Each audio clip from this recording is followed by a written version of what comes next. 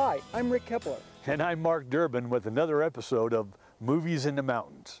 You know, Hollywood has been making films up here in Big Bear ever since the film industry got started.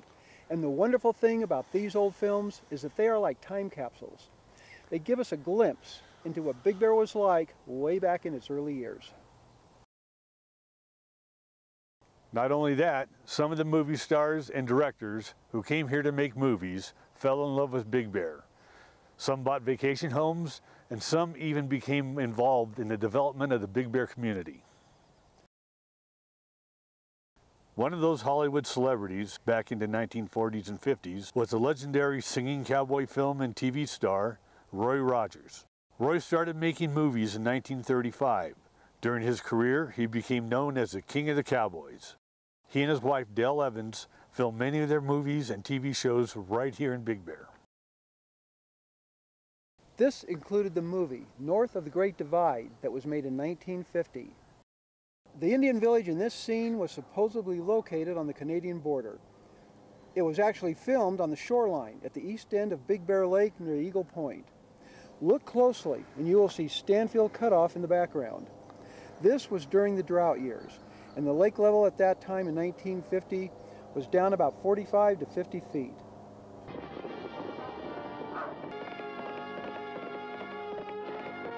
Here is a chase scene from the Rogers film Trail of Robin Hood. It begins with Roy chasing bad guys on horseback along the south shore of Big Bear Lake, and ends up over on Cedar Lake with a foot chase across the top of the dam.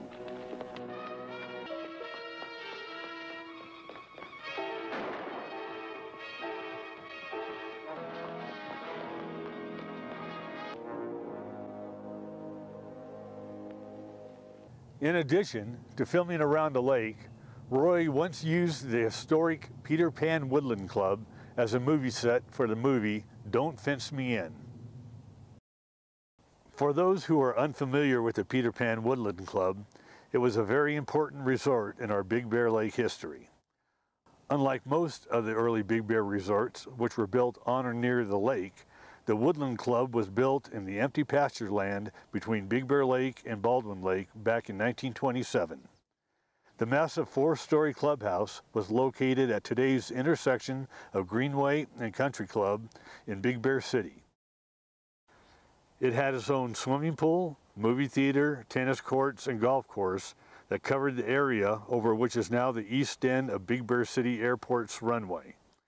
All the way across Greenway and over to where the Big Bear Museum is today. We covered the history of this once great resort in detail in one of our previous videos. Like all of the grand resorts in Big Bear's early years, the Peter Pan Woodland Club has long since faded into history. But in addition to photographs, movies like Don't Fence Me In give us a unique look at both the outside and inside of this once great resort. This rodeo scene was filmed at the Woodland Club. It looks east towards Greenway. The Woodland Clubhouse can be seen on the right side of the screen. Just behind the rodeo arena were the club's tennis courts and swimming pool. That swimming pool had a unique figure-8 shape. In this scene, we see Dale Evans pushing our hero, Roy Rogers, into the swimming pool.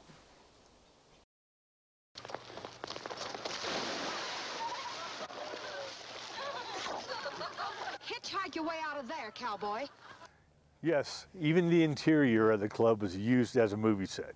Here we see Dale Evans and Roy in one of the guest rooms. Well, I hope I'm not intruding. You'll pardon me, of course, but I'm just bubbling with curiosity. In short, what's the big idea? Just doing a little checking up. Now we see Roy chasing Dale Evans through the lobby of the clubhouse. Don't Fence Me In was released in October of 1945. Unfortunately, in 1948, just 3 years after this film was released, there was an early morning fire that completely destroyed the beautiful Peter Pan Woodland Clubhouse.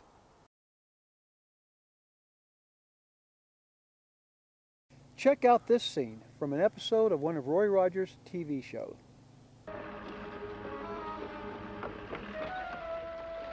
It is unusual because instead of Roy chasing the bad guys on horseback, we see Roy chasing them in a motorboat out on Big Bear Lake. And there was a very good reason for this. That's right. The commercial marina used in this film was Gray's Landing, located on the north shore of the lake. This was once a very popular marina, and was popular for a couple of reasons. First, unlike most other marinas, it had a deep water location near the dam, which meant even when the lake levels were low, which was very common back in Big Bear's early years, Gray's usually had water. And the second reason was that Gray's was owned by, you guessed it, our hero, Roy Rogers. Now the boat was pulled in here, Bullet. Big Bear tour boats from other marinas would usually make it a point to stop at Gray's Landing.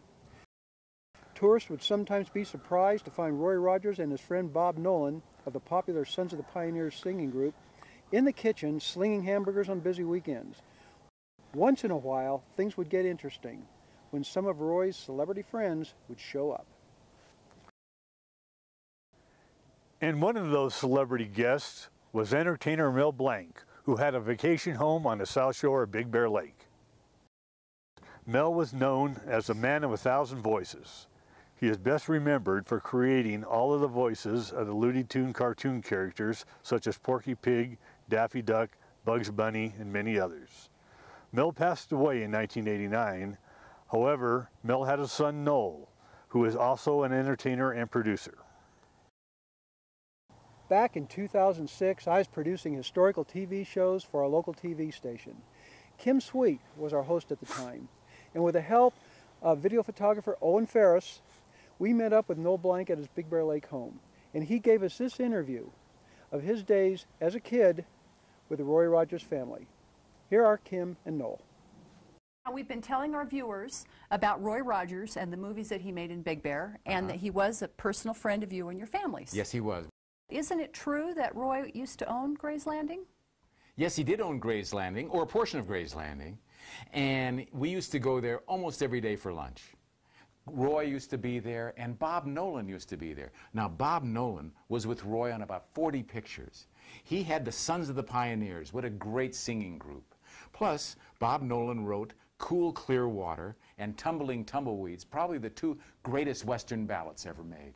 He had plenty of money, so he came up here to sling burgers with his wife, Peanuts. And Peanuts owned or ran the general store, and Bob would sling the burgers on this wonderful grill, and the burgers were so good. They were little tiny ones with great sauce that he would do. Anyway, this was a real hangout, Gray's Landing. It's about a mile east of the dam. And all the boats used to stop there, even the tour boats. The Sierra at that time used to stop there for lunch. Everybody stopped there. Anyway, one day was very special because the door opened. It was like barroom doors, you know how they sling open? And who was there but Humphrey Bogart? He was making a picture up here called Knock on Any Door, 1949. He came through the door, silence. He was the biggest star around at that time. He comes and he goes and he grabs Roy and hugs him. He says, Roy Rogers. And then Roy says, well, you know, this is Mel Blanc. And, oh, Bogey goes nuts because Mel, you know, do Bugs Bunny, do Porky Pig, do Daffy Duck, do Tweety. So all of a sudden, Bogey became a fan of Roy Rogers and of all the Looney Tunes characters.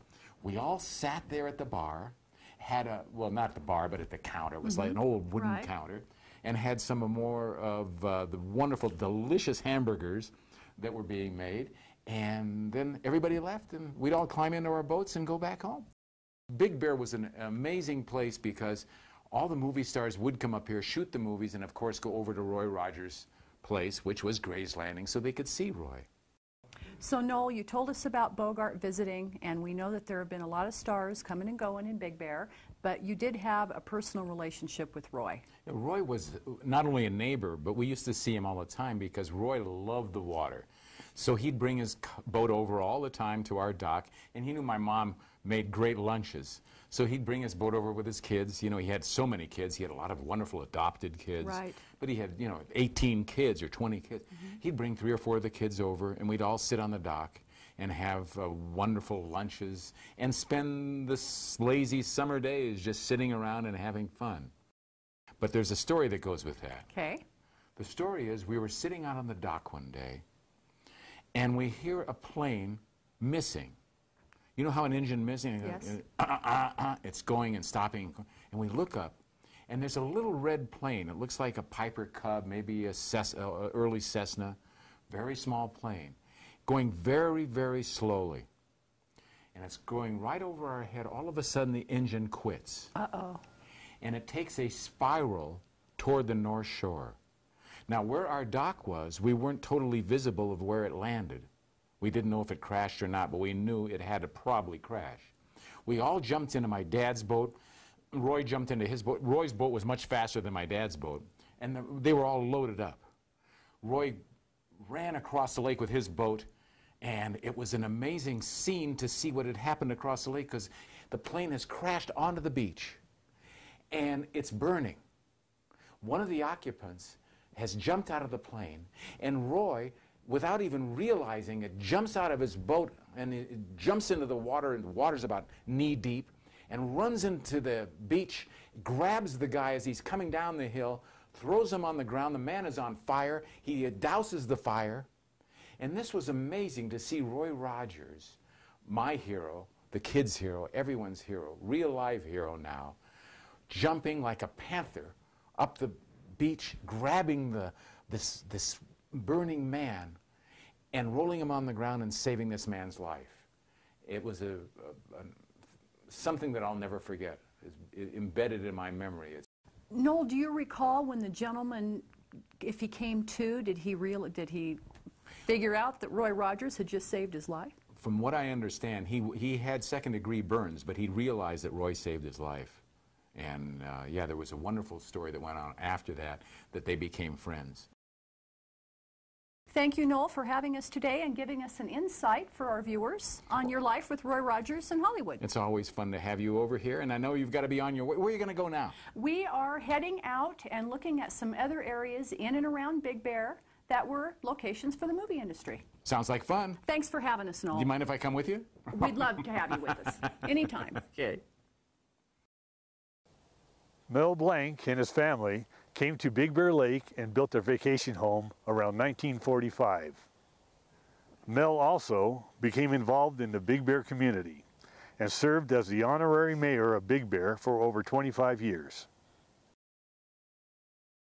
Mel's son Noel not only carried on his father's legacy with Looney Tunes, but for many years he also hosted one of the morning shows on our local Big Bear TV station.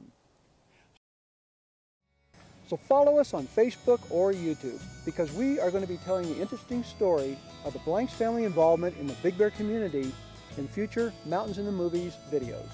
And other Big Bear celebrities such as Cecil B. DeMille and Andy Devine. That's right. We'll see you then.